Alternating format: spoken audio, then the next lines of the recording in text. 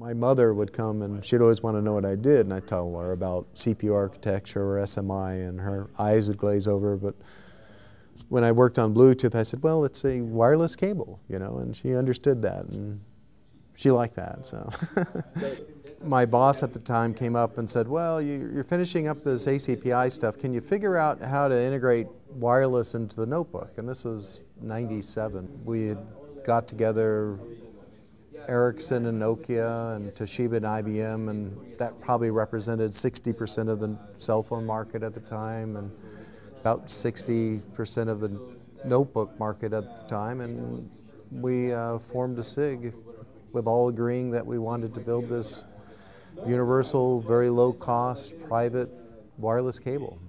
We did it under an open IP policy, which was really nice because that really allowed you to kind of take the best pieces everywhere and kind of put them together. But the key was really defining the goals of what we wanted to do.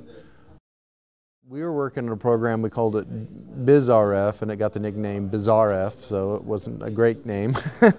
And Ericsson was working on MC-Link, which eventually became the radio we started with, and Nokia was working on something called low power RF.